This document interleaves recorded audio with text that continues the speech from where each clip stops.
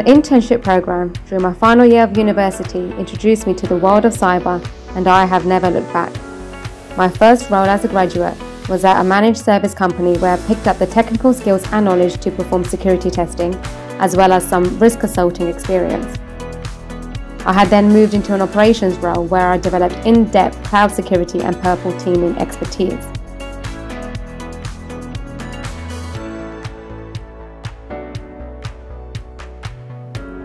The lack of female representation, particularly among management in my first graduate role, definitely triggered imposter syndrome.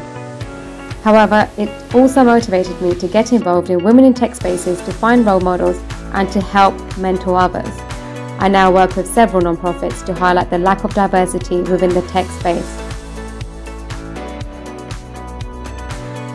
When you're pushing boundaries with new technology, there's inevitably a degree of cybersecurity and safety risk involved.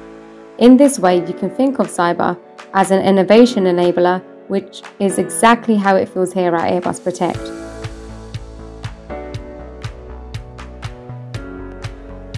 Being a good cybersecurity consultant is about more than technical knowledge.